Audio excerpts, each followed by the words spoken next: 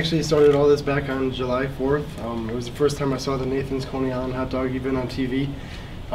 Growing up, I was always able to eat, quite a lot of food, but I never thought I'd be like competitive eating. But so I began on July 4th because I live in Cleveland, and I just thought it would be really exciting to win a championship and do something big for the city, since our weather is terrible, our sports teams are struggling, LeBron's gone. So I just felt like I could do this and bring some light back to Cleveland. The Canes Challenge, 30 minutes, 200 chicken fingers. That's 25,400 calories that stand between me and Scott Bickel.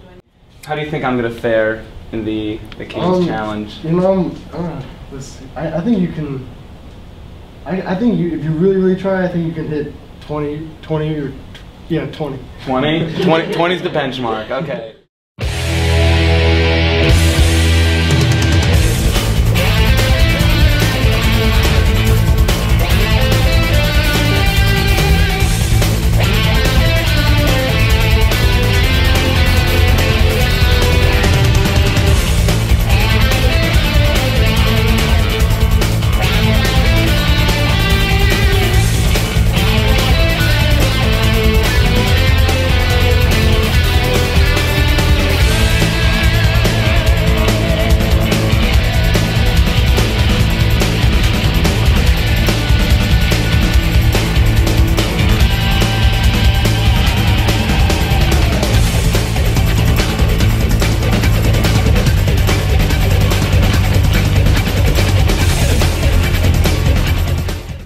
Yeah, there was a lot of chicken. That was a lot of chicken, and the water combination was got a little iffy there.